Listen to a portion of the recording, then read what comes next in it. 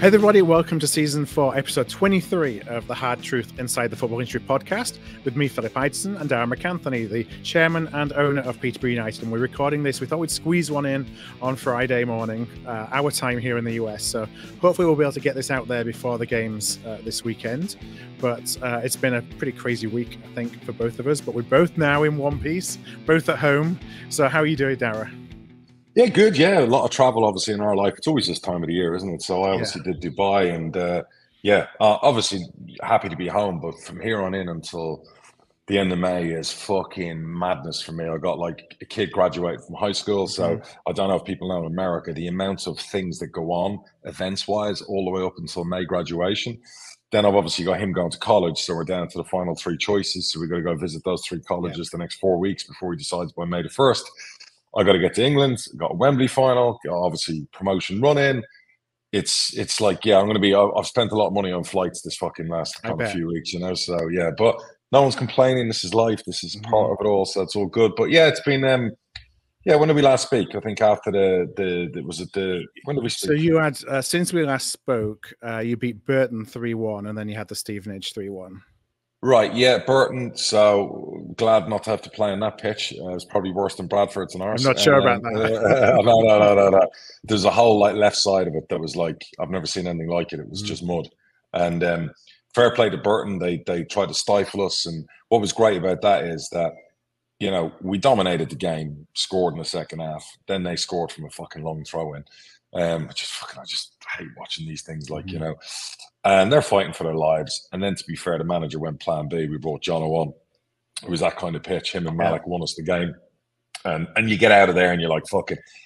When Burton are playing that well and it's tough at their play, it's not a place you want to go to in the final 10 games of the season. So to get out with a win was great. Stevenage, then, it's a bit like Burton. You know what to expect. Physical. And I'm watching the first 20 minutes of the Stevenage game, and I'm like puzzled. I'm like, I can't believe what I'm watching. And I'm not going to be critical of my players because, you know, they can't be brilliant for 90 minutes every game. But it's safe to say they were a little bit, they were a little bit off. They were a little bit not at their best typical standards.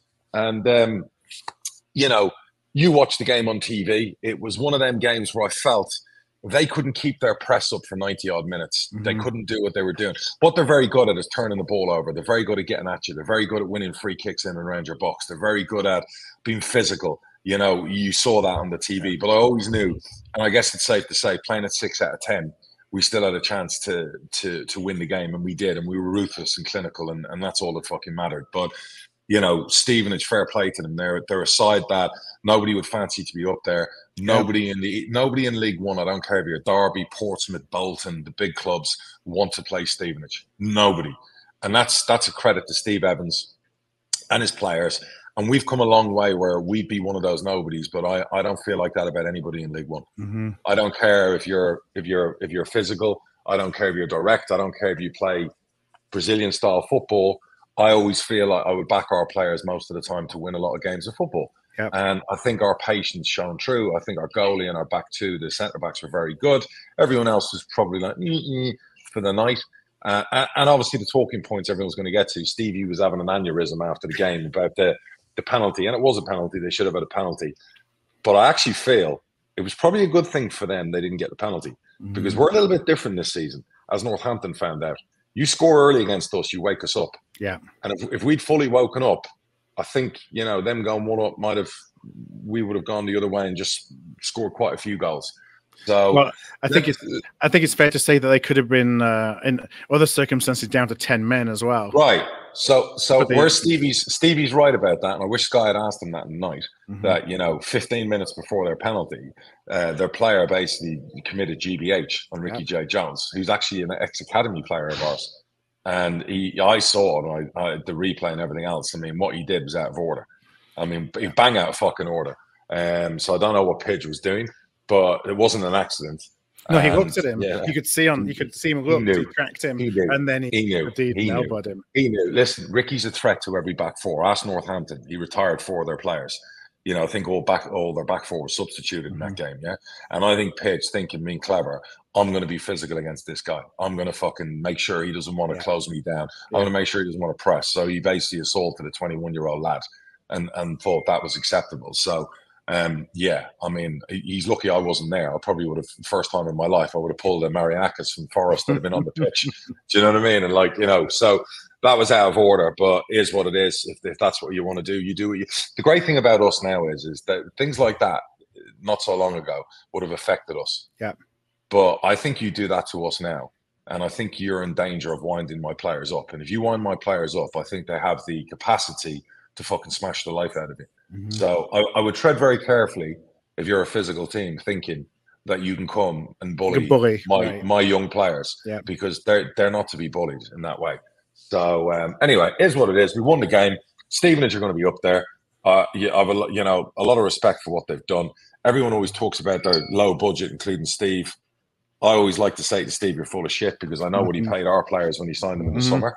But you can't take away from the fact that him and Reigns are doing a fantastic job. And I still fancy them to be top 6. So, you know, they keep clean sheets. They're tough to break down. They can score goals. Yes, they're having a bit of trouble with that at the moment, but that, you know, that'll come good. They're not the team you want to play in the running. So, you know, getting that one, getting Burton out of the way, great. You know, then it leads up to the big game tomorrow. And that game takes care of itself because of the crowd, the expectations. And that's Portsmouth. For any neutrals out there. That is the best team in League One. Yeah. And the reason you can call them the best team in League One is because they've been top of the league all season. And any team after 36 games is top of League One and been there the whole time are the best team in League One. Yeah. You know, Derby fans will cry they are. Bolton fans will say they are. A few Posh fans will say they are. Barnsley will say they are. Portsmouth are the best team in League One. And to be the best, you got to beat the best.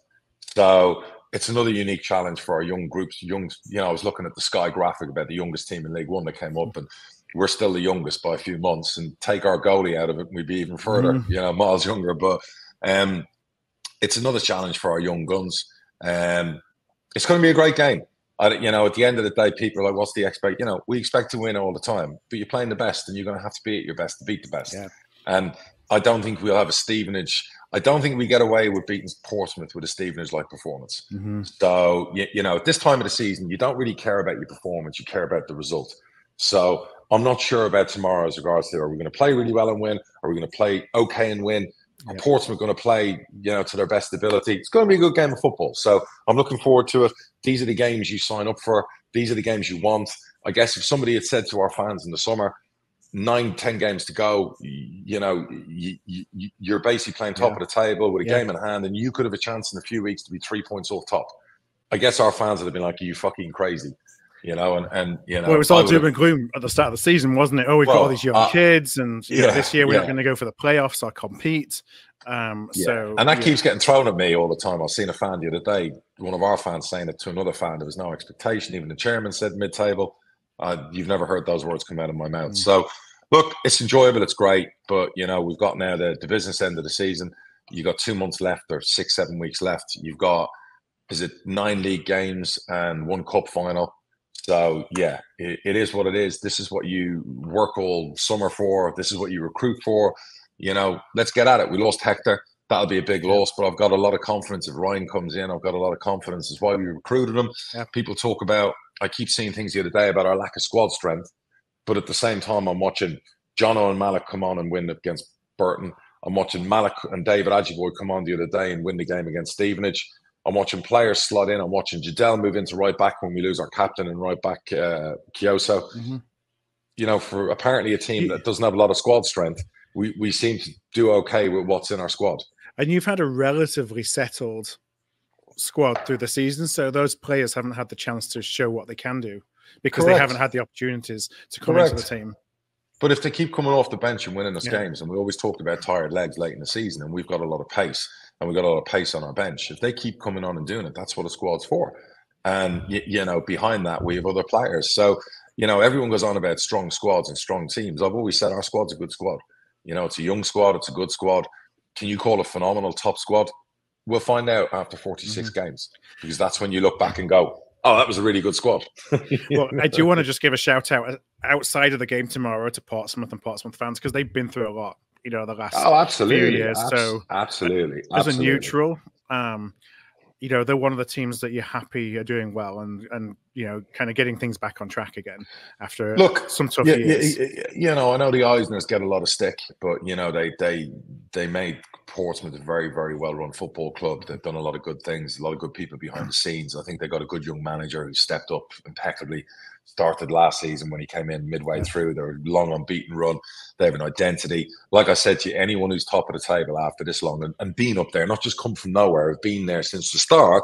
They're no mugs. They've got a fan base that's basically a Premier League fan base. You know, I know they can't sell. I think it's 20,000 is their capacity. They'd probably have 30,000 like a Derby. Do you know what I mean? If they're in the Premier League, so you got to give kudos to them. They're expected now their fans are expecting them now to finally go that one step further. Yep. You know, and behind that, you've got some magnificent teams. You've got Derby, you've got Bolton, you've got Barnsley. I mean, Jesus, League One, it really is. It's a fascinating league. But special shout out to Lincoln. Lincoln are like a train on fire. Special shout out to another one of my little punts that I spent $5,000 on acquiring a couple of years ago. And, you know, everyone in Peterborough was like, oh, you know, about this kid. And Joe Taylor, I think he's got 18 league goals. He's flying for Lincoln. I didn't want to sell him last year, but I knew my managers weren't really going to play him, didn't fancy him, but I always knew there was a player in there. And Luton are going to get the benefit, and we'll probably get a bigger benefit in the sell-on. But credit to Lincoln, their management, their owners, what they've done. You know, they're that team that's doing well late. You know, Leighton Orient before them were doing that, you know. So it's fascinating in there. There's a batch of clubs now. Your Leighton Orients, your Blackpools, your Lincolns. You know, they're like fighting, and Stevenage and Oxford are kind of like, oh, leave us the fuck alone, you know, kind of thing. So you know, it's going to be a really, really fascinating end to the season. So it'll be interesting to see where it goes.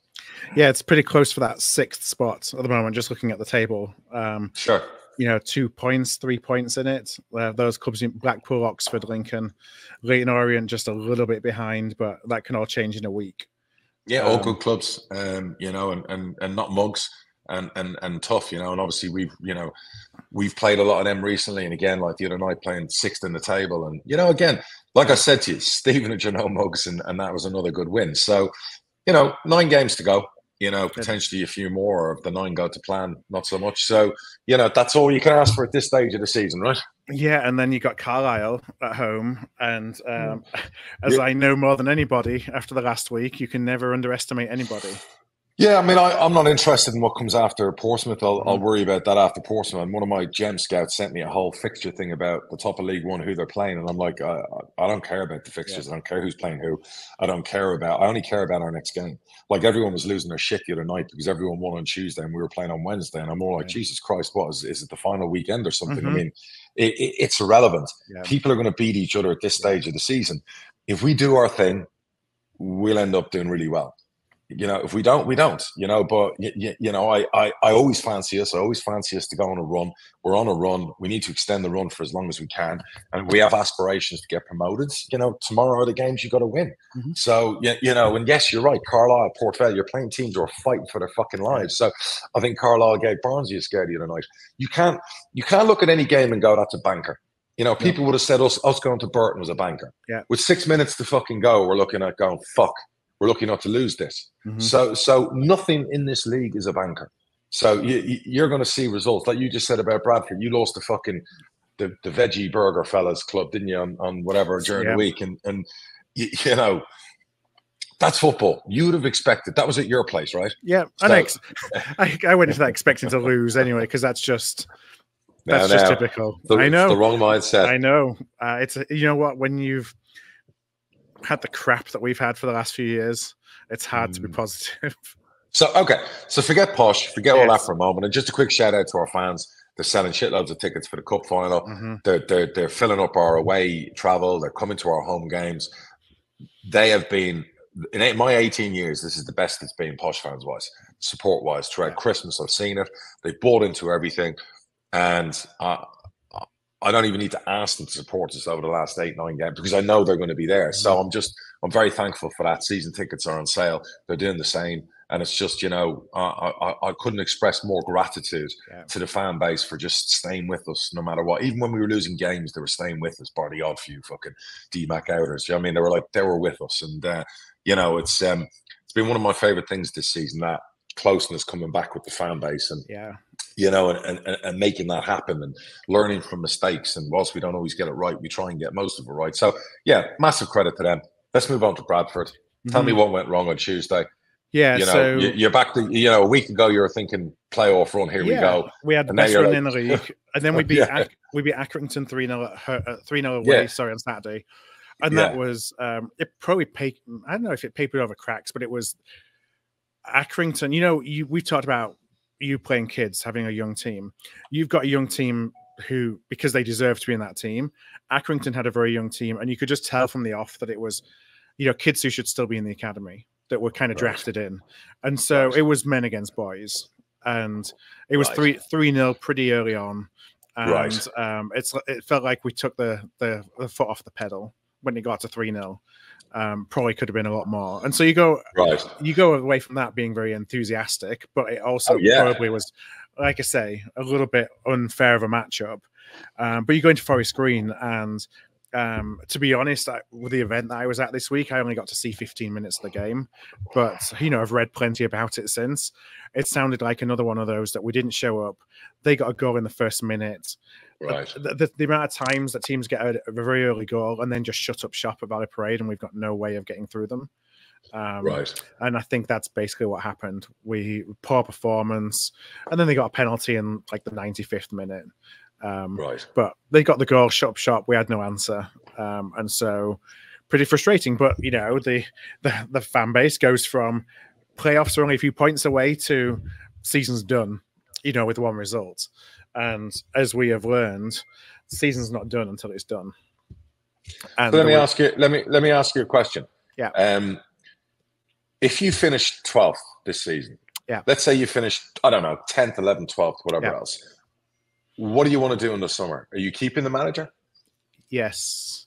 Oh, okay. I think we've seen enough to suggest that with more time and maybe some of his own players. Okay. That, who's recruiting the players now, by the way? Because you used to have Mark Hughes' guy. Who's doing it now? So Mark Hughes never really had a guy, but we brought in somebody who ex-Middlesbrough guy. Yeah, so he was brought in just before Mark Hughes. So he's still head of recruitment. Okay. So you trusting him to rebuild in the summer? I may plead the fifth on that one. You got quite an old midfield and an old attack. This is what this is what is going to be really interesting in the summer is season ticket sales are going to be down. I don't think that's in question. They've actually put them up to something like 250 quid. So there's a little bit of a bump in season ticket prices. There's a lot of unhappiness right now, and it's hard to sell the hope. Usually going to this stage of the season, you're starting to sell some hope and get everyone excited to buy their season tickets, and that doesn't really exist. You've got long time season ticket holders, 30, 40, 50-year season ticket holders who just kind of had enough at the moment. And, I know a lot of folks who, because of iFollow and the game's been on iFollow in midweeks, are not even going in midweek. They're just going and watch, which is good for the club this year because they get paid twice, right? Because they get the iFollow money, but that's not necessarily encouraging for next year. With it being a self-sustained model, you just wonder what impact that's going to have on the ability of wages. And so, but you need a rebuild right in the summer. We probably you got like what your midfield has got 330-plus-year-olds in there. We probably need some on youth. Good wages. You've got Andy Cook is 32. Yeah, when you start adding up the wages for Cook and the two midfielders and whatever else, you could probably get 6 players for their wages who are under 24. Yeah, so that's where you look at a rebuild. Or am I being too vicious with those players? No. Andy Cook's going to be sticking around for another 2 years because we gave him a 3-year contract last summer. Oh, right. But to be fair to him, he's still scoring the goals. But there's a little bit of question what you've done with Johnson, and is the style of play being dictated to by the goal scorer? Well, of course. We're now. I think we have 102, 103 goals for the season, and that's moving a double golden boot winner out of our 11. Yeah.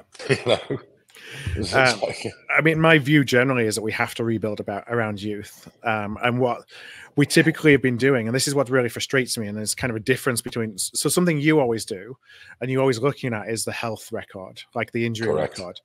So what I feel like we do is that either we look at that and hope that they're not going to get injured when they play for us, or we don't really look at that. So we're in the kind of market for those who are cut price, you know, have experience, you know, you look and say, who has the ability to play at Valley Parade and who has the ability to play in that kind of tension and those kind of crowds. And so you get these older, more experienced players, but you can't necessarily afford the wages. So you're picking the ones that have been injured, hoping that they're not going to be injured for you. And what you end up with is these older players who are still getting well paid, who are still injured a lot of the time. And that's been one of the difficulties of the last couple of years. So I've wrestled with this, and the decision we went down with was we've invested a bit more in our staff, and we've had less squad players. So we make the decision: do you want a 24-man squad and okay staff, or do you want a 22-man squad and use the saved wages in those 2 players you could have signed and spread it across a better physio, better sports science, some help, some more stuff? Because the idea being is if your staff can keep 22 players fit and the spine of your team fit, you don't need 24 players. Right. So they're those decisions you wrestle with. And I might go one step further in the summer.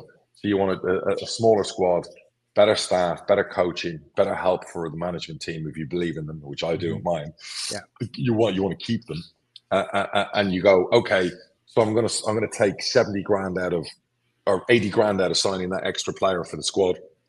And I'm going to, you know, throw that across 2 or 3 employees, give them bumps, do whatever else, and keep them and get them a bit of help. So they're all those kind of, you make a decision, you have to stick with that decision and whatever. And we kind of did that this season, you know what I mean? And thankfully it's been good. So no, I get what you need to do. I mean, I just, you know, did the Valley Parade faithful, you know, as good as Andy Cook is, do you go, well, Jake Young's your striker, right? Yeah. So do you take him out of the team and play Jake Young every week for the rest of the season? If you're not going anywhere. Well, he's injured for the rest of the season, but you know, you could build around him for next season. Right. Do you say, well, you know what, as good as the 2 midfielders are on their day, again, you know, do we look at that and go, you know, this is late in the season now. This is where you worry about tired legs. This is where you worry about players north of 30. The last 8-9 games, if you're in the running, do they have the legs to play 3 times a week?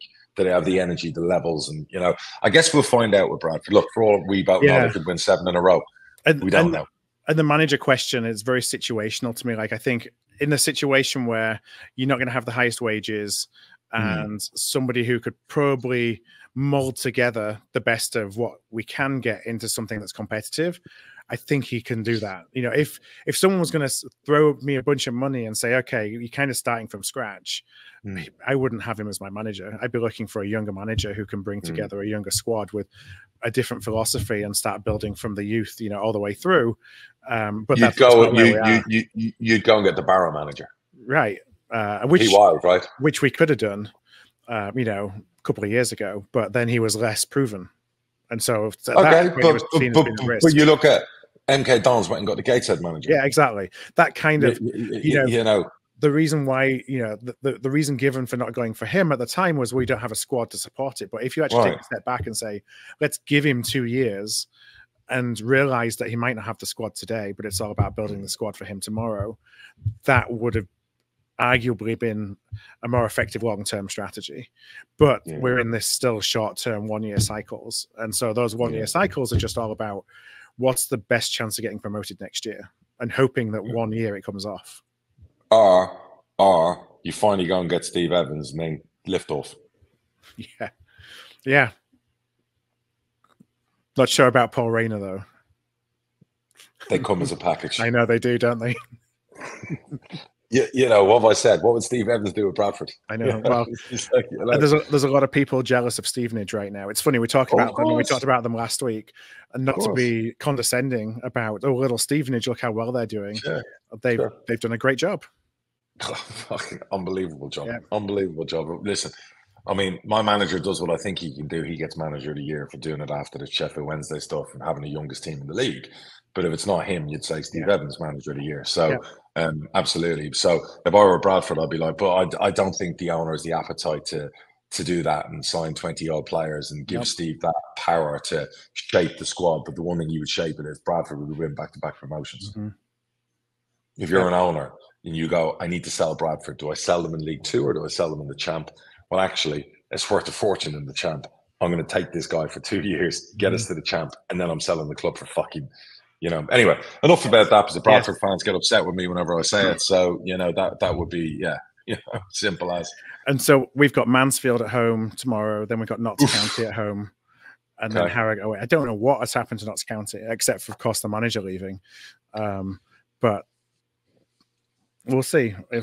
That may be a different Notts County than we got tanked by. It's a completely different Notts County. I think they've really struggled since obviously the manager left, and that was always going to be the case. I don't know if the new manager is in the same style vein or if they've changed. I haven't seen them. It'd be interesting to hear from a Notts County fan. Has it been too much too soon trying to change the style, or if they tried to continue what they were doing? Because all I would have done if you come in as new manager, go, don't change anything. Yep. Just let them play. Who is the carbon copy of who, as much as we can get for the old guy? Yeah. So anyway, enough about Bradford and Posh. Let's talk Premier League. What else we got to talk about? Well, when we talk Premier League, let's talk about Premier League and the deal for EFL funding. So, what was it? 10 clubs, 11 clubs? Oh, it was just reading about Bournemouth, Nottingham Forest. You know, clubs who you're thinking. I mean, Bournemouth, I get the Bournemouth. I mean, they're owned by an American. I get it. He's a billionaire. You know, but like, do me a favor. I mean, come on. And I'm hoping Bournemouth fans. I hope their fans agree with me. I hope their fans agree with me. I hope they do, because Bournemouth are like more made in the EFL. You know, Bournemouth. 10 years ago, all through my ownership, were in trouble at the bottom of League Two. Yeah, we had battles with them in League One. They were like your fairy tale. Bournemouth was the fairy tale. Fans of the clubs were collecting money in buckets for them. But like I love the story. It was a fairy tale because it was like, okay, Bournemouth can do it, and the first time they did it, okay, you could say there was a rush and had money, but no, they got to the champ, then a rush and had money, and it wasn't just all about money getting to the champ. I remember what Eddie Howe did and the staff, and then they get up and then they're there for a while and then they come back down. If that's true, and I'm not believing anything written in the press until I hear it verbatim, I'd be very disappointed if that was true, that Bournemouth were one of those who didn't want to do a deal. Nottingham Forest, I'm not surprised about because of who they're owned by and whatever else, so I get that, you know what I mean? But the irony there is if they end up going down, they'll have shot themselves in the fucking foot. And particularly if they go down and stay down for a prolonged period, where that can happen in the Football League. I guess people ask me to go on media and speak about it. I want to speak to the EFL more. I saw the statement from the EFL. I thought it was a bit of a meh statement that came out. I wanted us to be more aggressive. I wanted us to be angrier. I'd love to get in a room with the 20 Premier League clubs. I'd love to talk about what's your thought process. The one thing that came out of it where they said about, well, all you're going to do is give the money to the players and agents. I agree with them there.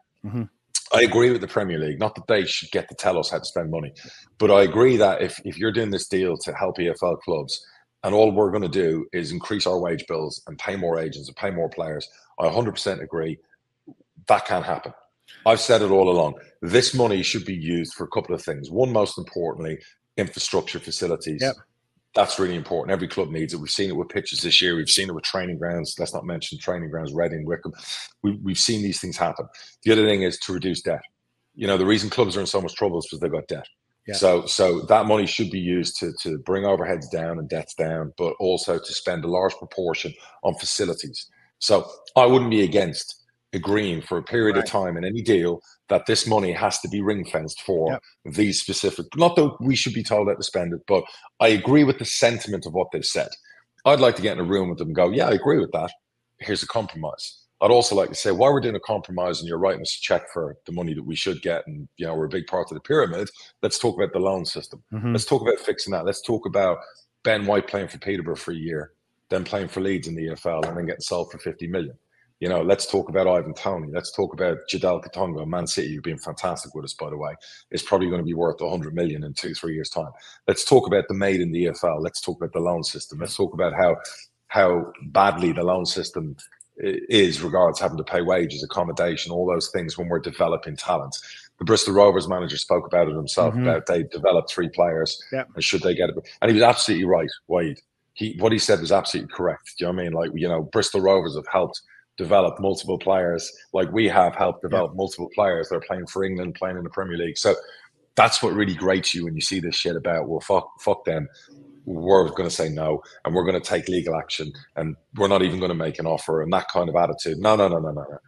If you want to be the MLS, and you want to close shop, and you want to no relegation, and you want to fuck the EFL off, let me tell you what's going to happen to your ratings in the next 10 years when you go to redo your next deals.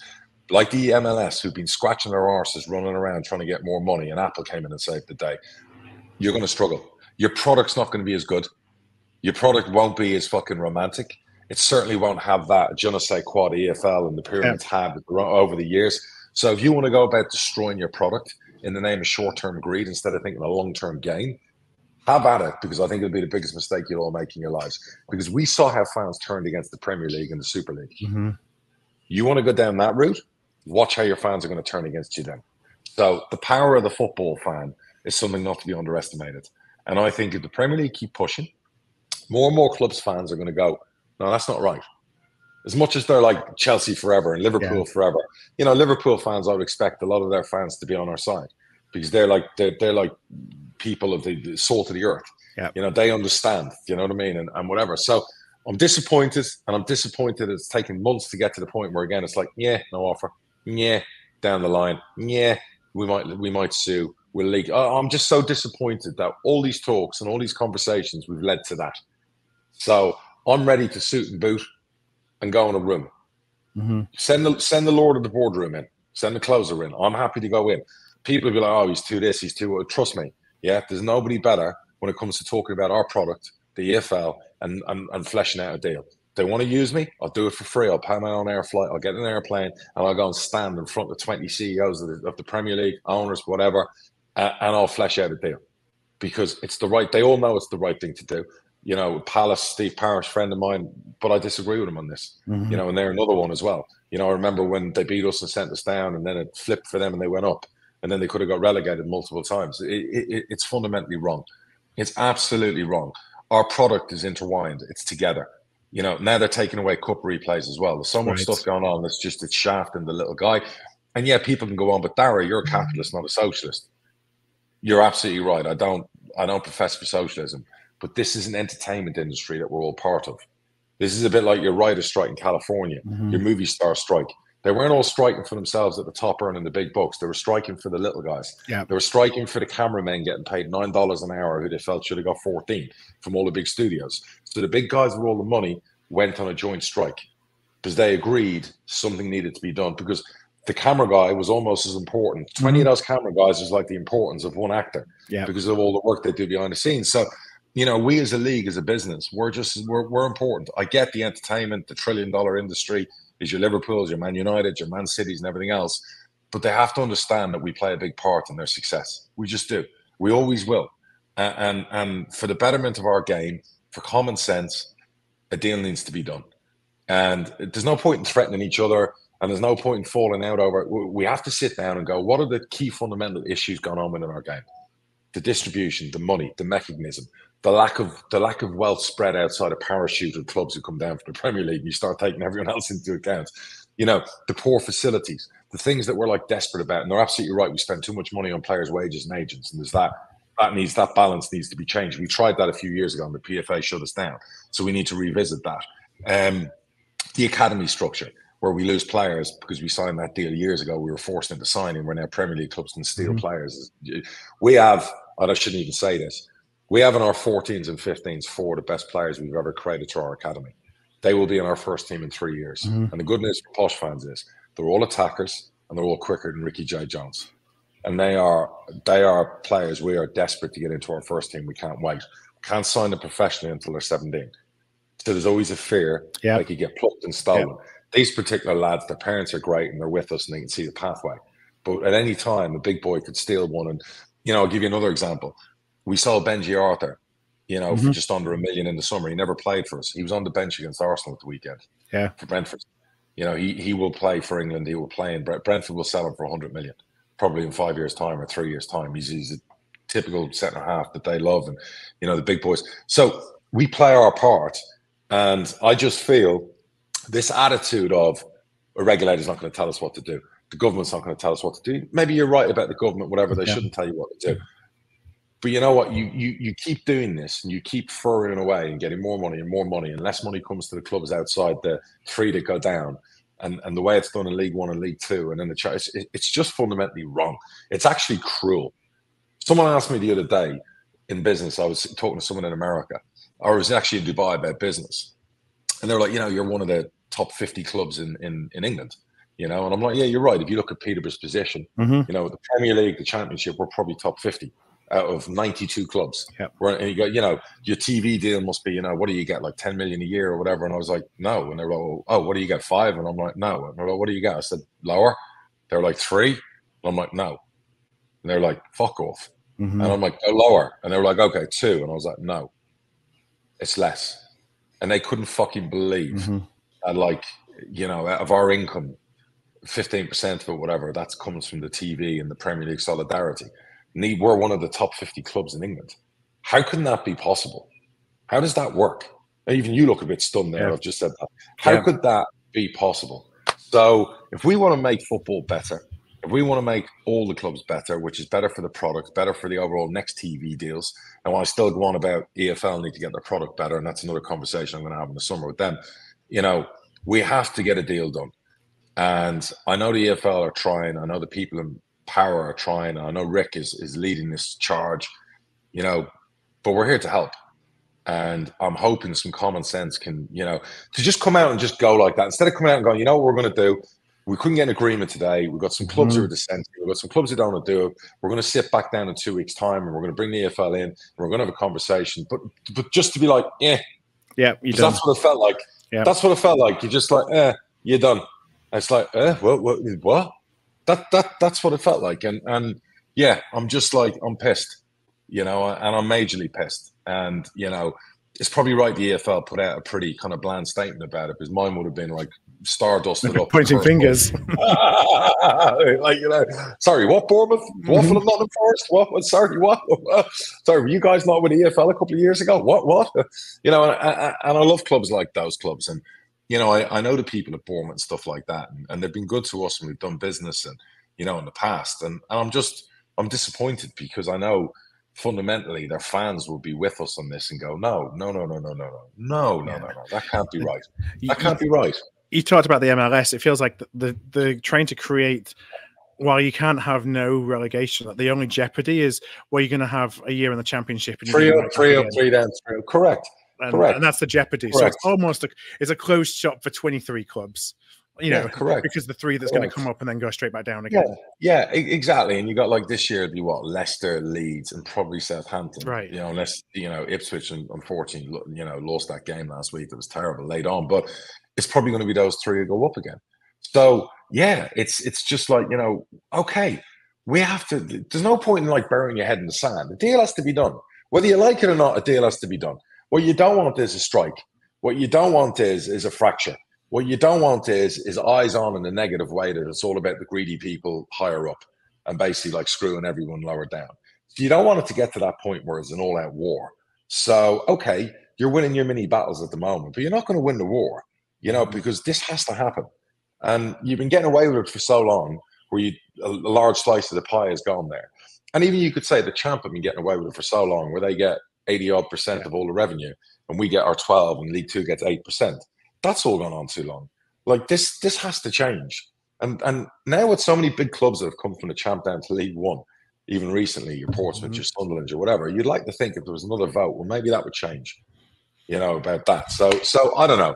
It needs to be, the whole thing needs to be ripped up and redone, in my opinion. Yeah. And anyone listening, a journalist, don't write salacious headlines trying to paint me as like an anarchist or a bad guy or whatever. My heart's not in my wallet or for my club. My heart's in, as it's always been for 18 years. I believe in the bigger picture, that I'm part of this football structure. And it breaks my heart when I see a Torquay go into admin and I see clubs like that, Rochdale, I think now finally getting sold. When I see clubs go through the mill, I fucking hate it. I don't find any joy. I saw the Reading thing this week and I'm like, I'm gutted. Even though they're a massive club, I'm like, God almighty, Jesus, their fans don't need this. Do you know what I mean? So that's who I am. I love football. I'm a football fan. I don't want any of our clubs getting in trouble or, whatever else. So something has to happen, Philip, and I'm willing to drive it. So what's next?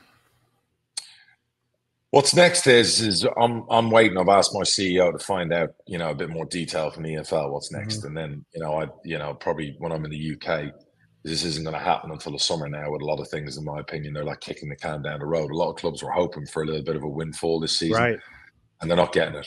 So what's next is I want to talk to other owners. I don't want to speak to CEOs in the EFL. I want to speak to owners. I've said this. I want like owners meetings now where we even get them on Zoom calls, wherever they are in the fucking world. I want to talk to owners and go, you know, guys, what are we doing here? Like, what do we do? Are we together? Or are we not together? Because it's time now. I think the only way we win is being together.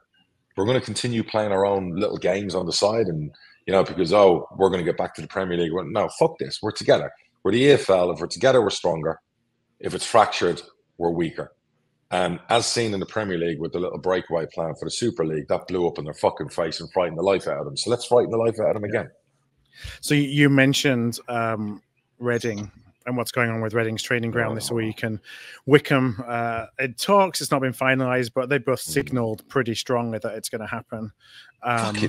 Hey, I didn't know Wycombe had a fucking billion. I know. No, me neither. What the fuck? That blew my mind. I saw this and thought, where the hell are they getting 22 million from? Yeah. I was like, I didn't know the Cooligs, you know, nice guys who were running Wycombe. I didn't know that. I must have missed it. You know, I mean, my head's been up my ass with so much stuff, but Jesus Christ almighty, 22 million they've pulled out. Well, this fella has or whatever. Yeah. You know, look, they've had death threats, I think, the people of Wycombe over this and whatever. And I think this is where it goes too far sometimes. Yeah. So on one hand, you've got Reading who are at death's door financially. You got an owner who's just driving their fan base mad, and I don't disagree. And I've talked about the EFL, us putting things in place so that this can't happen in future. And nothing's gone on there. And that owner said, well, if I sell the training ground, it'll keep the club alive. But the problem you've got then is if you do that, it makes it less attractive to buy. Yeah. The other concern is I think he owns the training ground separately from the club.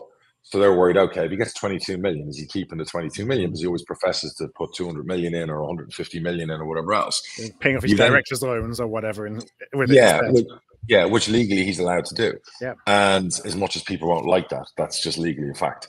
And then you've got the flip to it is that Wycombe have gone in and done a deal and bought an unbelievable asset, if that's what they've done, which is an unbelievable asset, by the way. And I believe it's in Berkshire as well. No, the training ground is like some of the most expensive real estate. I'm not sure of the geography about where Reading is from Wycombe. I think someone said it was 25 miles or whatever. Yeah, it's not next door, but it's not too far away. Yeah. I don't think you need to be angry at Wycombe. I don't think you should be, and I'm, you know me, my history with Wycombe. But I don't think you need to be sending death threats, particularly if the money is ended up allows Reading to stay alive and then find a new owner. Fantastic. Maybe if I were the Reading owner, to appease the fans would be to put something in there that maybe any new Reading owner has got an option to buy the training ground back for 30 million. Yeah. In like 6 months' time or 4 months' time or whatever, which kind of appeases them both ways. All right, let me go find now. I've been bailed out. The Wycombe guys end up cashing in and make a few million for doing nothing. You know, good to know that they've got that kind of money. I'm sure they could probably find somewhere near Wycombe and build an unbelievable training ground for that kind of dough. You know, so which is great news for Wycombe fans, by the way. And I'll expect to see them competing at the top end of League One next year. You know, with that kind of dough they've got to spend as well. So I think there's a way there making a deal that just gets everyone happy. And I think the Reading owner needs to tell everyone what he's doing. Look, I'm getting 22 million. I'm going to take 12 from me. I'm going to stick 10 in the club. Yeah. The club now is paid for the next 12 months. Yeah. A rebuild in the summer, even if I don't sell, which will allow us to rebuild in League One. And by the way, the club's got no more debt and now it's for sale. And then Posh. Oh, and by the way, there's an option in there where they can buy the training ground back. So there has to be a happy compromise. Or even further still, as part of the deal, Reading get to share the training facility because it's so big for the next 3 years rent free. I don't know. I'm speculating. But as much as you want to be angry with Wycombe, people are saying they're like pulling an MK Dons and doing all of that. I'm not sure your anger should be pushed at Wycombe. The fans, that might be controversial to some of the Reading fans. I'm with you, Reading fans, by the way. I want you to get a good owner. It's a terrific club. But this isn't Wycombe's fault. And by the way, what if no one buys it and he ends up putting you into liquidation? Yeah. And you could have been rescued by selling to Wycombe. Would that be okay then? Yeah, I agree with you, because I was seeing the hate against Wycombe and thinking, you know, they had the opportunity to buy a state-of-the-art trading facility at a cut-down price. And you're not going to just, you know, if you have the money to buy it, it's a no-brainer. You can't blame Wycombe for buying that. But, you know, can you blame Reading for being in the position where that's what they had to do, and now there's a distressed asset on the market that they got to get rid of quickly, and therefore that's informing the price. Absolutely, 100%. I don't think it's Wycombe. Again, like you said, Wycombe isn't where the frustration and the ire should be going for on this one. And you see, if we'd done a football deal with the Premier League and the EFL got what they needed, and then we changed the rules, like I've always said, where the EFL could go in, suspend the owner of the club, take the club, use a central funnel of money to pay the bills until it's sold. And then, you know, which basically keeps Reading alive, means they don't need to sell the training ground, they don't need to sell whatever else. And then when it's sold, the money's paid back to the EFL plus interest, and whatever's left is paid to the owner. You know, if we got a system in place like that, which you'd have to change the rules now to do, and I'd be okay with that, you know, that there justifies, this is why we need the Premier League to give us a bigger deal. This is why we need the EFL to have a pool of money for helping clubs that get in trouble, so they go into administration. They're not selling assets off bottom, whatever else. They put in a director of football that's EFL appointed, like a Barry Fry. They put in football people who know what they're doing, where you're not selling people for 1p on the pound, you know, and basically until it's such place that can then be sold, and then everyone's paid back. The EFL make a bit of interest and money, which is then pooled and sent out to loan to people to do pitches. There is a way of doing this. And we only have to look to the NFL and look at other sports things and go, hey, they have it really well. They do it really well. NFL guy wants to build a new stadium. The NFL lend them a big proportion of the money. All the owners do. And then they get paid back, and it's good for the product, good for the fans. And, you know, this isn't rocket fucking science. This is business, by the way. And for Reading, like, I understand the pain. We went through... You have to do what you can to get the cash to survive, and only think now you're in short-term mode. And I think we had 2 administrations in 3 years or 4 years in the 2000s, you know, and one of them led to us ending to sell Valley Parade for peanuts. Basically, we sold Valley Parade for, I don't know, 2.2 or 2.5 million or something like that, because if we didn't, we were going to get wound up, you know, 2 weeks later. And so we had to take the deal, and here we are 25 years later, and we're still paying the price for having done that. But equally, but would there be no football club? Wouldn't it be great if there was a system where you could go to the EFL and say, we need 2.5 million to stay in business, or we're going to sell the club. The EFL then have the power to turn around and say, hey, we will give you the money to survive, but we now take over running the club. Yeah. We're going to run the club. We're going to sell the club. You're going to get X. The bills are going to get paid, and it's done. You have the choice to say no, but then you got to end up selling your stadium, getting the shit, and options, business options. You know what I mean? You just don't have it. Even if there's a fund where the EFL could buy the stadium and then do a kind of a buyback, sale and buyback, because you know, at probably an average rent of 300 or 400 grand for 25 years, which is what we've paid. We've paid many times more than the cost of the correct. And that's what I'm talking about. I think there are so many solutions potentially out there that we as businessmen who are not involved in a lot of these big decisions need to be. Because there's a reason we were able to buy football clubs, because we're quite good at business. You know, so I think some of that help needs to be given to the EFL. So let's just touch on a couple of other things today. So first of all, the England squad and Ivan Toney being called up to the England squad. Good call. On the other side, Ben White basically saying that he doesn't want to be picked. What do you make of that situation? He had an issue at the last championship, didn't he, where he fell out with some coaches and didn't have a good experience. I know Ben, you know, from being with us, I don't think he's a football fan. I think he's a family guy. I don't think he plays football because he loves football. I think he plays it because he's very good at it and he's making millions. So that's his call. I fully support any person who doesn't want to do something they don't want to do or have to do. So, and to be fair to Ben, is he going to get in above, you know, he's playing right back for Arsenal. You know, Kyle Walker, Trent Alexander-Arnold, you know, you've got certain players who are going to always probably play in front of him. So is he going to go away, not play, be away? You know, that's his choice. So any fan that criticizes Ben White over it will, you know, wind your heads back in. Yeah, it is funny what you say there, because there are a lot of players who do play because they are good, but not because they have the passion. And as a supporter, you just expect that everyone has the same passion as you do. And that's why they took the career path to become as good as what they are. And that's not the case with all players. I would blow people's minds away if I told them about 2 or 3 of our players who've got no interest in football. And I've spoken to our players and they didn't even know there was a game on the night before in the Champions League or the Premier League. They have no interest in football. They're just very good at football, and that's okay. I used to be fucking the king of selling houses. There was no better closer in selling real estate than me in my 20s and 30s, and I fucking hated it. But I was really good at it. Yeah. So, don't always follow your passion. That career advice of follow your passion and good things will happen might not always be the case. Yeah. Just sometimes you're good at something. Doesn't mean you fucking love doing it. You know what I mean? So you know, that's just the way it goes. And then let's go across to Ireland. And so first of all, John O'Shea becoming interim manager. I know that you've spoken a lot about the previous regime. So what's your feeling on John O'Shea coming in? I don't know. You know, I don't know enough about John. I don't know enough about his background, coaching wise, and everything else. I think he's a caretaker, is he? I don't think he's interim. I think. Yeah. So I know there's obviously, is there a funding issue in Ireland with getting managers? I don't know what's going on. I know that we've got a great group of talented players. I'm happy he's finally called 𝗛𝗿𝗱 up. 𝗛𝗿𝗱 is going to win Player of the Year in the Championship for me. I mean, there's nobody who deserves it more. And the fact he hasn't been capped by Ireland yet is fucking ridiculous when he's basically scoring 30-odd goals in the season. How he hasn't called Jack Taylor up is beyond me. You know, again, that was a mistake. But we have a great group of players, and we have some bloody good players. So the fact that Ireland are struggling to qualify for championships is a disgrace. We need to get, hopefully O'Shea is the man. If not, we need to get a good, competent manager in, because this is, I think it's a golden generation coming up for Ireland. And we'll touch on one Premier League game, and it was obviously the big one on Sunday, Liverpool Man City. So it finished 1-1.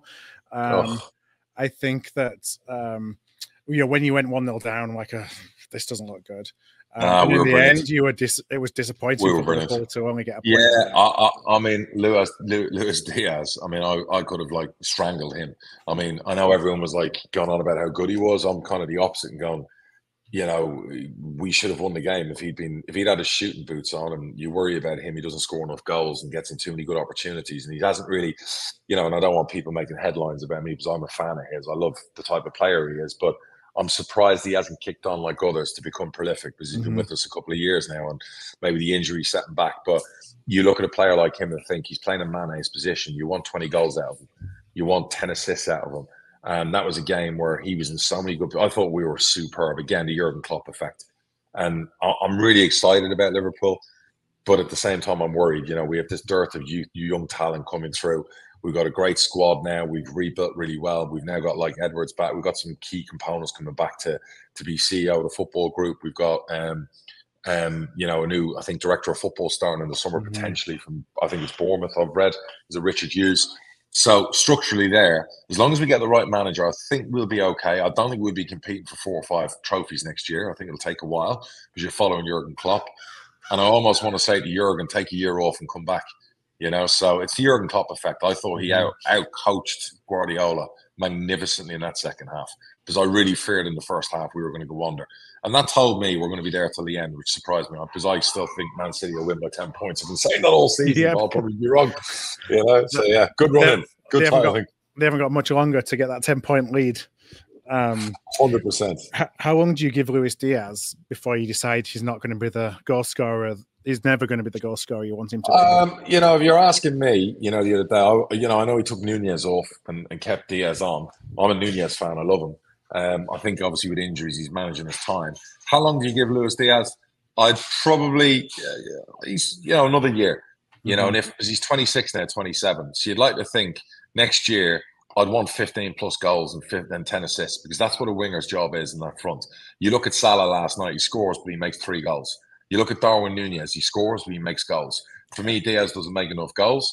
I think there's a player in there, but it's taken a bit longer than others. I think if Jota's fit, you would have maybe in that game, would you have had Jota down the middle, Nunez out left, you know, Salah to the right? Is that your best front three when fully fit? I don't know. You know, but I'm excited by the young talent coming through. You know, Dans, Clark, all these players, you know, or, you know, Kumas. I mean, there's some great young players coming through. So, look, you know, I'm a Diaz fan, but I want to see more from him. I expect more from him. That's my disappointment, that, you know, a game like that was his chance to go, boom. Yep. Sadio Mane plays in that game, he scores 2 goals. So, you know. So we've got a lot of questions that we've been sitting on over the last few weeks. Right. So I'm just going to bring a few quickly. Get a couple in here. So John on email just asked if you've got any insight or dealings with the US-based company World Soccer Holdings, who seem to be buying Rochdale. Have you come across those guys before? Heard anything about them? Nope. No, never heard of them. Adam asks, do managers go through a medical before they sign a contract in the same way as players? No, maybe it's a good idea. I think if they're like a bit older and heavier, potentially. But you know, my manager was he was a player when we signed him, and he still runs 6 miles a day. So, you know, he's fit as a fiddle. But I presume that the LMA have their own medical process of testing them every year. I think they do that, and they have to do that, you know, to make sure, because you know, they're prime for heart attacks, some of these managers. So, yeah, you only have to watch Stevie Evans the other night, basically. He was imploding in that director's box, you know what I mean? And so you're always like, Jesus, you know? So I think people's health, they need to look at it. What else? Next question. Something from Dale. So Dale is a Doncaster fan who actually watched one of the games when Doncaster played at Valley Parade. His question is, at what point is a pitch deemed unplayable? So we've seen a lot of pitches that, you know, there's no grass on them, but they're rolled flat. Go back to the 80s. Have a look at Liverpool winning all those titles in the 80s. They were on rugby fields. You know what I mean? So I guess the referee deems it unplayable where he throws a ball down and it stops. And he looks at dangerous areas. You always look around just the edges of the pitch, areas where players can hurt themselves. You know, if a pitch had like fucking, you know, badger holes in the middle of the pitch where you could break an ankle and things like that. So I guess that's down to the referee and the interpretation. There's no doubt it's really been eyes on this year that a lot of clubs, including us, have struggled with pitches. And, you know, I'm dealing with that at the moment, quotes, and we spend so much money and we're just trying to get it right all the time. And all these companies are going to tell you they're going to get it right. And then fucking a year later, you're looking at firing them and moving. You know, it's just a constant. I feel we've got now the right guys who I'm working out now with what we're trying to do with pitches. But if we're not in the chat, we can't go down the Deso route. If it's plan B or C, it's less, but will the pitch stand up then? And there's all those things to go into. And you got to make decisions now.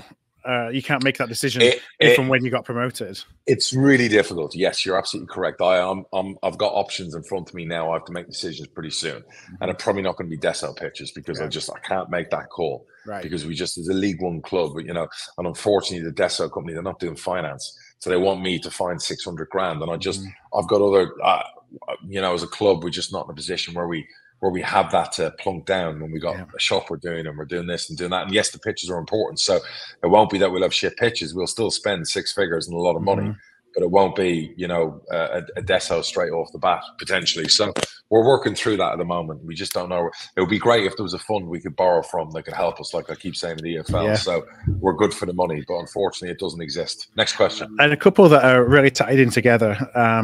So I think Dwight York said that he's been having to buy a club to be given the chance at being a manager. And then we have Neil, who talked about asking your thoughts on Dennis Bergkamp, Henrik Larsson, and Dirk Kuyt being rumoured on buying a League One or Two club, so that, well, not so that, but that Henrik Larsson as part of that would come in as a manager. So people buying clubs to become managers or to become... Yeah, I don't think any of those you mentioned probably could afford to buy a League One club. They'd have to have money behind them, because everyone seems to think, oh, buy a League One club. League One clubs now are north of 15+ million, depending on, you know, mine would be a lot more. So because you've got assets, other clubs not so much. Even for a club with loads of debt and no great assets in their playing team, you're going to be paying probably 14 million plus for it. So, you know, they would have to get... As for them to be managers, well, you know, Dwight's obviously referring back to the colour of his skin, why he said that. I've never seen a CV come in from Dwight York for the Peterborough job. So you can go on about that all you want, but if you don't ask the question or reply, you know, nobody representing Dwight York's ever put a CV application in the last 3 times we've changed manager. It was quite public that we fired a manager, but I never saw a CV. So if you've given up on asking, I think we're changing that now, perception. I think more and more people, there's not enough black coaches in the game, I agree. And we've had some really good ones who've gone on to work for England, and we lost Jamal recently who went to America. You know, if you're good enough, you get an interview and get the job. I don't give a shit what you look like. At the end of the day, I give a shit if you're good at what you do. So I just want more options. So is it right there's not enough black coaches in the game? Probably. Okay, how do you change that? More black coaches as players need to take their badges. I tell every player when they hit 29, start taking your badges. Don't matter what the player looks like, go take your fucking badges. I told Aaron McLean to do it. Didn't fancy the coach with us. Didn't work out. What did I tell Aaron to do? Media. You make a lot of money in media. I told him, go and do this. I met him for lunch. I said, get into BT, get into Sky, get into non-league. I said, non-league will be a niche for you because there's no one in there really like you as regards to come from non-league, played in the league, get in, start there. Then you start getting picked for all the bigger ones. And he's had a great fucking career. I would tell all, you know, players the same. So certain players want to do it, don't want to do it. But I think to say I need to buy a club to be a manager is just the lazy, fucking stereotypical, stupid comment. And what are you hoping to achieve by saying that? What happens when it goes wrong? Well, I haven't seen Dwight coaching for any League One or League Two clubs. I'm sure some coaches come in and they offer their services and they earn very little and they want to take your 21s team. Go and apply, make your way up the ladder. They made enough money, a lot of these Premier League players in their Premier League career, to be able to they ain't got the hunger. Work for nothing. I'm sorry, black or white. Some of those mentioned don't have the hunger. Yeah. They don't have the burning desire. They don't have the desire to go and work at a 21s team in the bottom of League Two, take them to the top of the 21s league, become the next man up if the manager loses his job, get in the first team opportunity, win games, become a manager. I don't think they've got the hunger, some of them. The ones who've made the big bucks, had the playboy lifestyle, I'm not sure they have the hunger or the desire. They want to come in the champ, they want to pull a Lampard, they want to pull a whatever else. But they want to stay in the game, but they don't want to put the hard yards in. Or they want the Wayne Rooney wages when you go to this club and that club. Well, that's not football management for me. Yeah. You want an opportunity. There's a whole system of academies, reserve teams, coaching. Come in and earn your 30 grand a year, like these guys out there 7 days a week grafting. Then you can cry if you don't get an opportunity. All right, well, let's call that a day.